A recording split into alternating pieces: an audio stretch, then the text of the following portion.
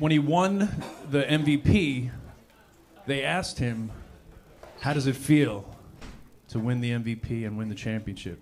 He said, good.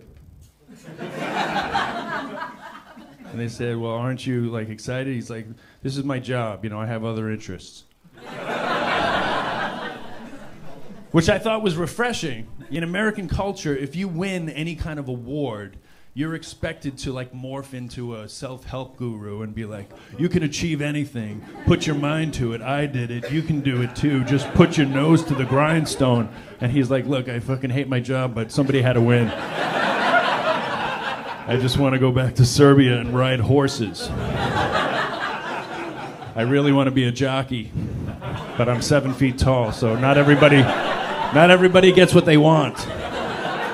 There's your lesson.